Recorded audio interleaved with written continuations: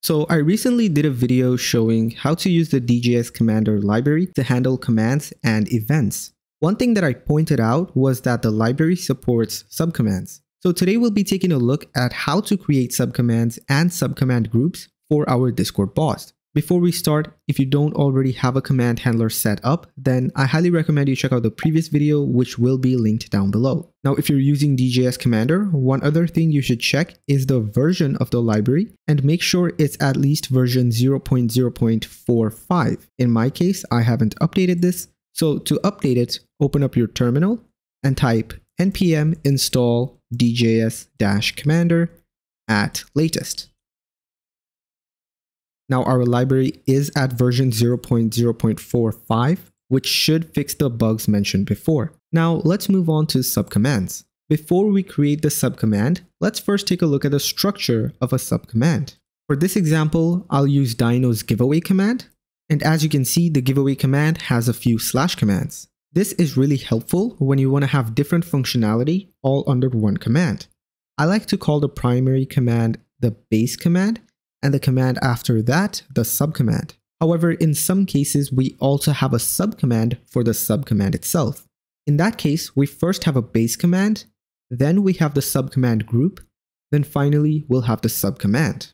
If that sounds confusing to you, don't worry, we're going to put this into practice and we're going to start slow.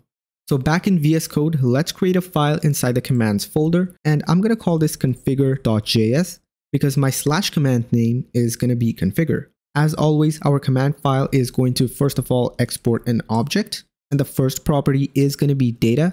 This will define the structure of our command. In this case, we're going to be using the slash command builder class. So let's go ahead and import that from Discord.js. Once you have that imported, let's set data to a new instance of the slash command builder class. And first of all, we're going to set a name for this command using the setName method. And we're going to call this configure as mentioned before. Next, let's add a description using the setDescription method, and I'm going to set this to configure some stuff. I should mention that this description is required, but it doesn't really matter when you're using subcommands because it's not really shown at all. So this is our base command structure set up, and now we're going to look at how to set up a subcommand. So let's chain another method called addSubcommand, and this will give us access to the subcommand with a bunch of methods. So the first method we're going to use on this subcommand is of course the setName method. And this is going to be user because I want my slash command to be /configure, then user. So let's go ahead and set a description as well using setDescription. And I'm going to set this to configure a user. Now this is plenty to register a command. However, to make sure our application doesn't crash on startup, we'll go ahead and add a function right before data called run. Now this may be different for your own command handler, but for DJS-Commander, this function must exist for the bot to be able to go online. So let's go ahead and save our file and take our bot online. I'm going to use nodemon, and now it says registered command configure. So let's go to Discord and check this command out. So if I type /configure, it will show the configure user command with the description that was set. As I mentioned before, the base command description doesn't really matter because it's not even shown in Discord. Okay, so let's say we want to handle this subcommand. If I try running it right now, I'm just going to get an error saying the application did not respond. That's because we're not handling this command. It's actually pretty simple to handle this command. So let's go back to our code. And the first thing that we're going to do is destructure interaction from our run function. And the first thing that I'm going to do is I'm going to go ahead and define subcommand, and this will be interaction.options.getSubcommand. So every time a person runs this command and uses a subcommand, this subcommand variable is going to store the name of the subcommand as a string. This also means if you have multiple subcommands, you'll have to conditionally check for what subcommand to handle. For now, let's use an if statement and say if subcommand is exactly equal to user. Then in this case, we are going to reply to this interaction and say configuring user. Of course, based on your subcommand, you will have your own functionality over here.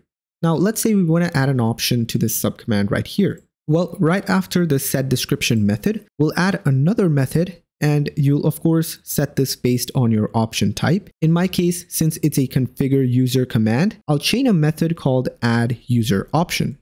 And just like our subcommand, this will give us access to the option itself, to which we can start chaining methods. So the first method is going to be set name, and this is going to be target user. Then we can chain another method called set description, and this is going to be the user you want to configure. Finally, I'll add set required to true. Now, to make sure this update is reflected appropriately on Discord, we need to go ahead and update the description itself. I'll now save the file and check my terminal. So it does say the command configure was edited. So let's go back to Discord and try running the command again. So this time there's an option called target user. And of course, we can mention a user inside over here. If I try running this command, we're going to get a reply saying configuring user because that's what we added in our code. Okay, now let's move on to subcommand groups. As I mentioned before, if you want to add a subcommand to a subcommand, you must have a subcommand group as its parent. So let's say we want to configure /configure user, and then let's say we wanted to add a subcommand for user called role. Well, in this case, we're going to have to change the user from being a subcommand to a subcommand group, and then we're going to set role to become a subcommand. So let's put that into code.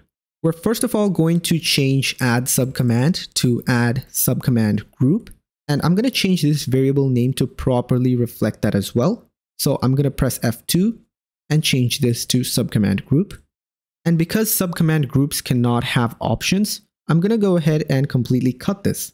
Now, because subcommand groups have subcommands, let's go ahead and add another method called add subcommand. And this will give us access to the subcommand, for which we'll set the name to role. And then we're going to set the description. And the description is going to be configure a user's role. And of course, I'm going to paste the option that I copied earlier. And on top of this add user option, I'm going to add another option called add role option. And this is going to have, first of all, the name of target role. It will have a description of the role you want to configure for a user. And finally, I'm going to set required to true.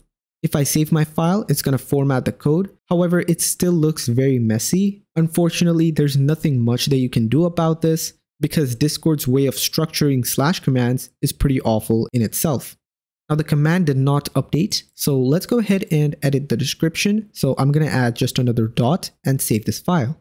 It should now edit our configure command. And if I go back to Discord and try running /configure user, we now have a command configure user role, and this has two options. Okay, so this is cool and all, but how do we handle this subcommand group with its own subcommand? Well, back in our code, what we can do is we can define another variable, and I'm going to call this subcommand group. And instead of get subcommand, this is going to be get subcommand group. Now I'm going to update the first condition to be if subcommand group is equals to user, then we are going to check for the subcommand. Now I'm going to say if subcommand is exactly equal to role, then we can reply and we're going to say configuring user's role. Let's now save this file and try running this command again. So this is how you handle subcommands and subcommand groups. If you guys want to learn how to host your Discord bot, then check out this video.